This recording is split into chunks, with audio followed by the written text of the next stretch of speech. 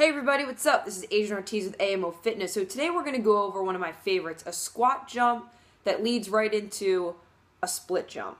So when we get to these type of plyometric exercises, you should have already established a foundation of eccentric control, concentric abilities, the ability to contract the muscle, so to make sure that your mobility and flexibility is on point, and that you can quickly move between the two, which is our amortization phase. So when we're going through this stuff, please slow down and work on your joint stability if you have to. At this level of the program, after doing your depth drops and your eccentric squats, you should be prepared to be able to handle the quick force coupling that occurs between the movements. So let's get into it. All right, so our squat jump.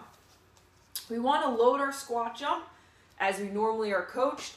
Knees spread, chest up. So I'm going to squat jump, okay? I'm going to squat jump, and then we're going to go split jump, squat jump. Okay, so a lot just occurred there. If you guys watched super slow-mo, my shin angle stayed in, it didn't drop in, my chest didn't collapse, and I didn't lean over, okay, losing my thoracic spine up here. This stuff stays the same. I have really good spine organization. And that's only because I've done this a million times and I coach it a lot. So again, we want to load up to get that little bit of a hamstring pull. We're going to get back in, right, left, up.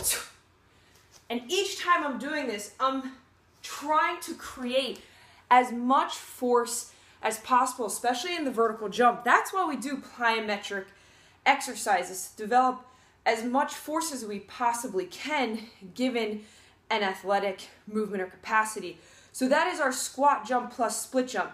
If you cannot do it, slow it down, especially on the eccentrics of landing and preparing the jump. So when we're going down, slow this down.